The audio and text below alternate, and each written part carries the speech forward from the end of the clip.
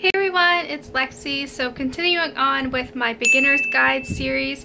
So today's video I'm going to be sharing with you a beginner's guide to historical fiction. So I did a historical fiction recommendations video back, I want to say in 2015. So you can go, this is like part 2 I want to say. So I'll link it up in the cards down below.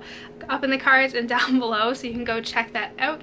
But I have 6 books here to share with you that I think a lot of you will really enjoy. So these are books that I would recommend if you're trying to get into historical fiction. These one I think you would really enjoy.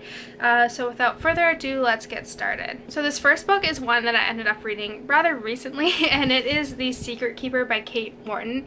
And this is probably by far one of my top favorite books, within my top 3. And basically this follows like a dual storyline between past and present. So Laurel is 16 years old when she witnesses her mother kill someone who comes to her door on her front doorstep, and that has haunted Laurel for basically her entire life. And she had never told any of her siblings about it. She's just been like sworn to secrecy about it. But that all changes when her mother is on her deathbed and is kind of reliving these things. She gets introduced to, she kind of finds a picture of her mother and someone called Vivian who has ties to her mother's, like who her mother killed. So she kind of is uncovering the past, and this kind of flashes back between the past and present. So it goes back to the past following World War II and kind of Laurel's mother and just everything that she was going through. But I really like this. It also has kind of a mystery aspect to it as well, but also showcases what life was like on the front or during the Blitz during London, like World War II, and just kind of the bombing and just culture, what life was like for the women who lived at home and surviving like the bombings from the Nazis. So I think this book did a really good job. It also has a really good twist and like mystery aspect to it. So this is like a multi-purpose book because it covers a lot of different genres in it as well. But I think this is a really good historical fiction one because if you're trying to get into it, because it doesn't like thrust everything on you, it does a good it dips into really good aspects of it and it's not overwhelming. So this is like a really good one that I think a lot of people will enjoy. It was a 5 out of 5 stars for me.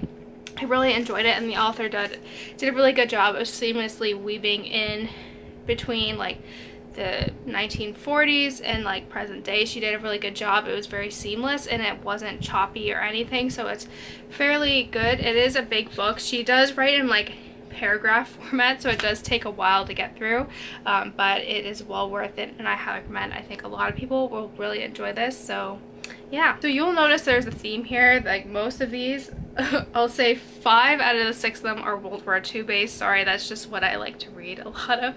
That's like an interesting time period for me to read. So this one is Sarah's Key by Tatiana de Rosnay, and this follows another kind of dual storyline between past and present. So basically the story kind of follows a woman named Julia who is an American reporter, and she's kind of uncovering something for the anniversary of like basically when the Nazis rounded up the Jews, and she kind of gets really fascinated by the story of a girl named Sarah and just her time. And she's a 10-year-old living in France right around the time when the Nazis kind of invade themselves into France, and just all the changes that she's going through when she's getting captured by the Nazis because she's Jewish, and just how that impacted her family, and how these two storylines, though years and years apart, kind of intertwine. So this book was really good. It is very sad, I will say. Like, it is heartbreaking. It will make you cry, but the author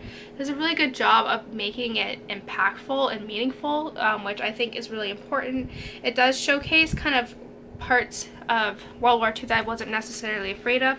I forget the term of what it actually was called when they rounded up the Jews in France, and like just kind of that, I forget what it was called, but there was a term for it. And then just kind of life in the concentration camps. It was just like heartbreaking, and I don't know, it was just, it really gets you in the heart. And I think this is also a good one just because it's split between past and present, so it's not so overwhelming, as I said, but she does a really good job of also seamlessly weaving in past and present, so it doesn't feel choppy. So I highly recommend that you check this book out as well. It was very good. So this one also, this is the one that doesn't take place during World War II, and it is The Girl You Left Behind by Jojo Moyes, and it takes place in World War I.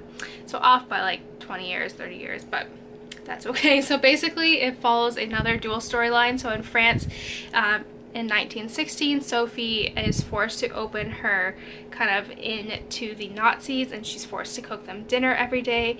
And while the Nazis are there, the main commandant becomes obsessed with a painting that her husband painted of her, and it kind of leads to a deadly obsession, and it kind of spirals out of control from there. And then flash forward to present day, we also get introduced to Liv, who is now the owner of this painting, and she doesn't really know the history of it until it basically, it's kind of The Woman in White, where they claim it was stolen by the Nazis, the artist, like the main artist's family, and they want to get it back. So as she's uncovering the past behind this, she's kind of learning more and more about Sophie, who is the girl in the painting, and it's very similar to The Woman in White if you're familiar with that movie.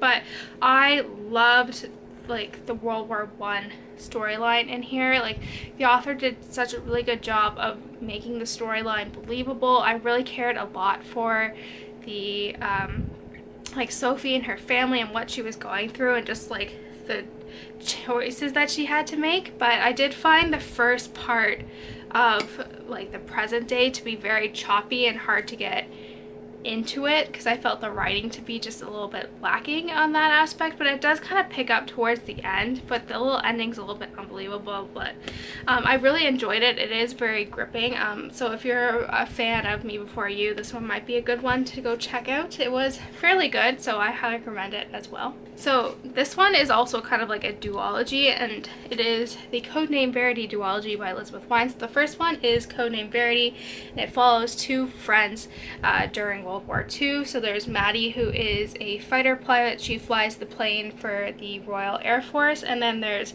Julie, who we find out in the beginning of the novel has been captured by the Nazis in France, and she is kind of like we don't really know much about her, but she is forced to recount her story, her friendship with Maddie.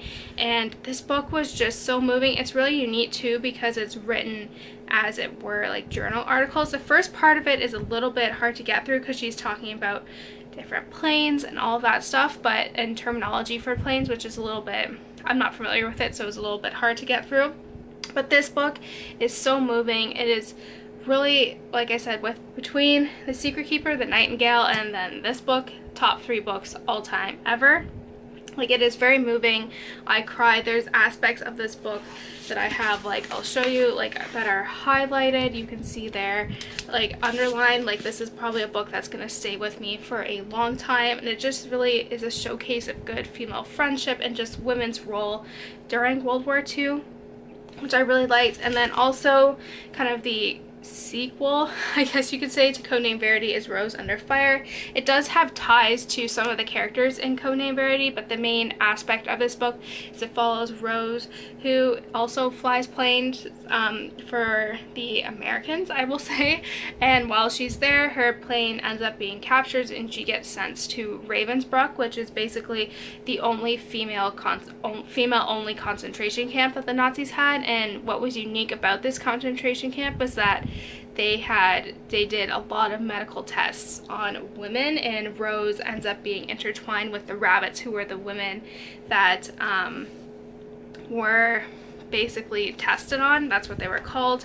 And it really does showcase what camp culture was like, because I've looked into this and just it kind of does a really good job of showcasing what life was like in a concentration camp. And the author does weave in some real historical people into this as well, so that was really neat to kind of how she kind of mixed in between the fake and like the fiction and the real life. So it was really good. This book is not as good as Codename Verity, but it is also very impactful, and I think a lot of you will enjoy. Codename Verity and Rose Under Fire are YA, and I'm not really a big fan of YA, but these kind of lead towards the adult side to it, so I highly recommend, even if you're not a big fan of YA, I think these will still be very good. They are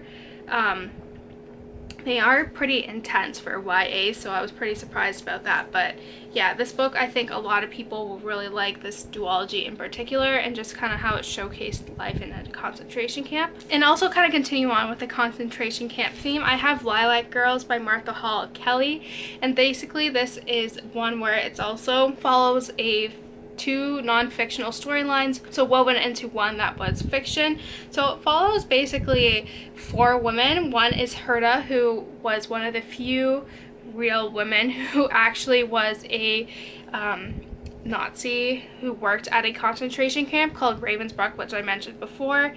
And then her paths, then we also get introduced to Caroline, who is a New York socialite, who we don't really know what her role is in here until very later on, but she does play a big role with kind of sending care packages to French orphans during the war, and then who was a real person as well. And then 2 sisters who are from Poland and then get sent to Ravensbrück, where they kind of are basically become rabbits. So this book, it is a little repetitive. I was familiar with Ravensbrück just from Rose Under Fire, so there are some themes and elements in here that were very similar, but overall it was really good. I love how it tied in all of the women's storylines, in particular the real women, Herta and Caroline. Their storylines in real life did cross, so it was really neat to kind of read from their perspective. And then the author's note did a really good job at like explaining like what parts she embellished on, but for the most part it is pretty good. I thought she did a really good job. This was her first book, so I think this one will be like very impactful and very similar to like Codename Verity and The Nightingale, where it showcases women's like side of the war, and I like how it showcased different aspects that women had. Either they were Nazis themselves, like the unknown heroes of the war, and then the victims. So it does showcase very many like very different sides of the war and different perspectives. So this one is really good as well because it's very eye-opening and it makes you really question what you would have done in that situation. So that's it, guys. I hope you enjoyed this video. Let me know in the comments below what some of your favorite historical fiction books are. And so yeah, don't forget to give this video a thumbs up, and I will see you guys next time. Bye, guys.